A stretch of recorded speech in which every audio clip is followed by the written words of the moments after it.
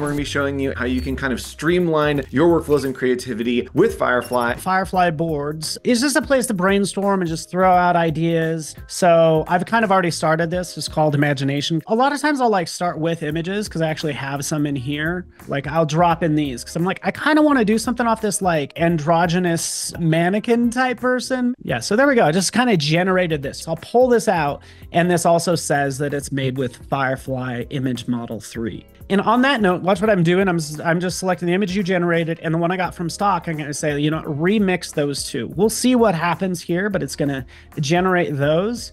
And then here are those two remixed. Yeah. It's really cool to just start that inspiration here in boards. I'm just hitting download. I can take those and start using those in like Photoshop. I want it to look like it's broken apart. So I would jump in here. I'd add a layer mask. I have these like crack brushes, you know, but it's just like taking these and we'll just do this. We'll have them kind of clip to her. So puppet warp, it's like, okay, let's put a couple pins down and just kind of make this conform a little bit more to those different planes of her face. Sandwich that up into another smart object. Command J, jump it. And I just kind of go along these cracks and like select this top part, duplicate it. If you drag this down, anytime you have a selection, it just duplicates the layer and keeps your selection.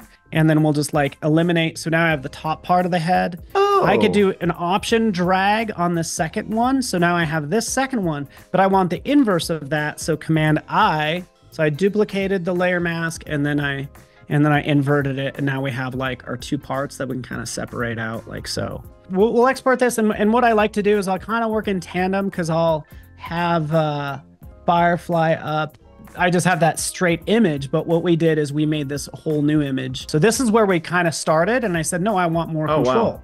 Oh, let's do this. Now I have this made. So the goal is like, I might be able to get bits and pieces from what gets generated here. Strength's cranked all the way up. I want a Greek statue of a young person. And I even have this one I did earlier, so I could download that. This has more texture than my original, right? Here's my original.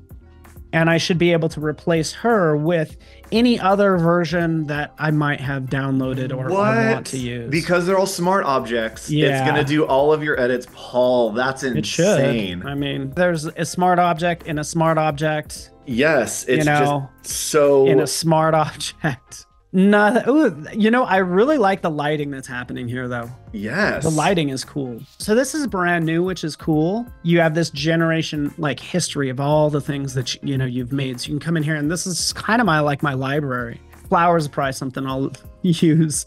Like, here they are. I just said, hey, exotic flowers blooming on a black background. I just dragged that video directly into Photoshop. Since there's a video now in there, you have this timeline. We'll go like 4 seconds in. I'm going to turn on transform. We'll move it over here like that. And then frame 1, it's going to be like right here, and we'll move it into place. We have 2 new plans. We have a Creative Cloud Pro plan, which is if you have all apps, that becomes the Creative Cloud Pro plan, $10 more a month. And you get all the Firefly stuff, which I could generate up to like 40 videos.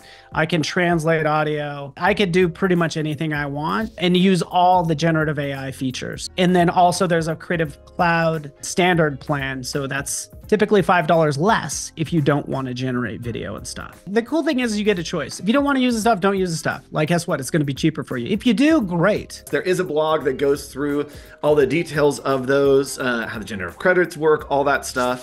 Oh my goodness. Here's another one I was just like working on. It got crazy. Thank you so much for joining us, Paul.